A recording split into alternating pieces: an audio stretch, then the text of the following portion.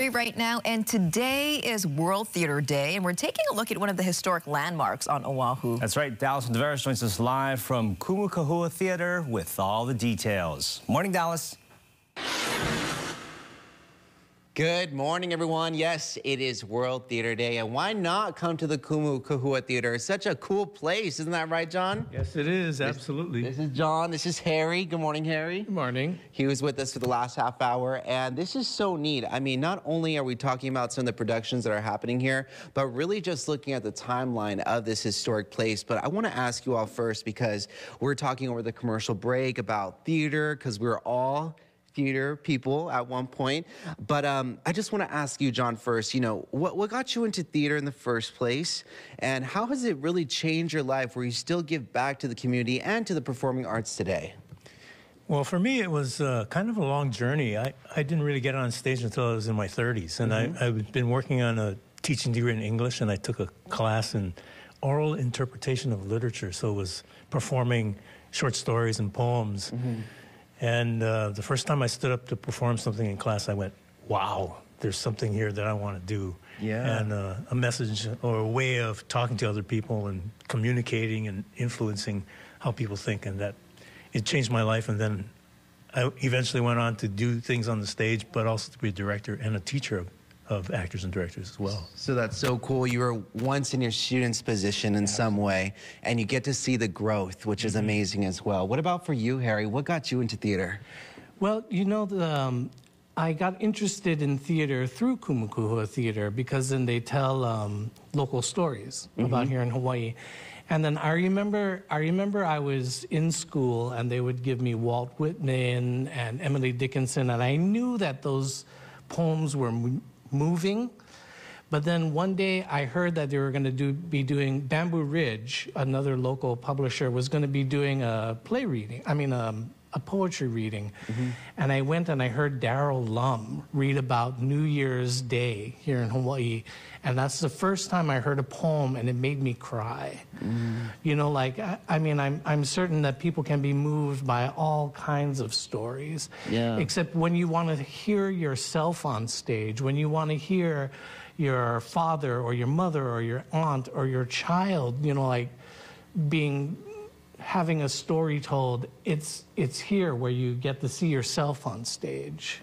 Yeah, that's really powerful. That's something really awesome about this theater. It's local productions, you know, productions that you're probably never going to find anywhere else. And like you said, sometimes you see that family member or that friend that really just touches you with how powerful they can be. And I think it's really cool. During the commercial break, we were talking about, you know, are we introverts? Are we extroverts? Because if you're a theater kid, or if you're in drama or whatever it is, you know, there's definitely a mixture for it. But tell us how it really sparks something inside of you, maybe helps you communicate better, or maybe helps your presence just in the community, not only just here in the theater, but everyday life.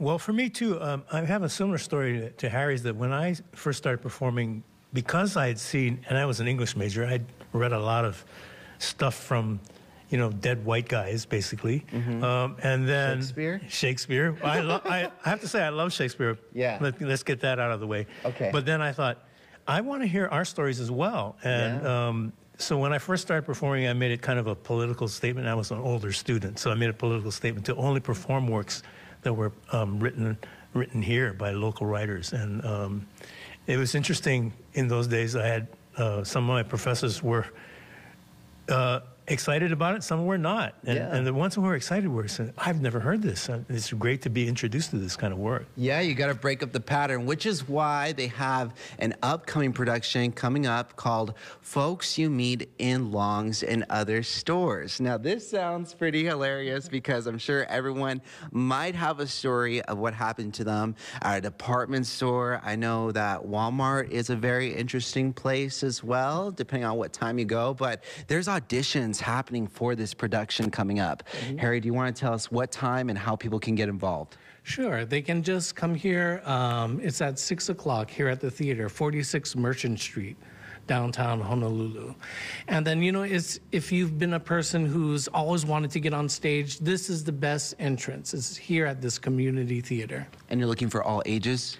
all ages. All right. Well, this is fun. Thank you so much for joining us on Wake Up Today, Take Two, talking about World Theater Day. This is such an awesome place to really get into playwriting or just theater in general. You can learn a lot from these people. So I appreciate your guys' time, truly. Thank you. Thank you. And that's a wrap. Cut. All right. Send it back to you guys in the studio. Exit stage left. And that book, The Folks That You Meet at Long's, that's actually being read throughout high schools because Aiden, my son who's in high school, that was part of their literary list. Yeah, so it's a good book. And maybe now he can go audition. All right, coming up for food.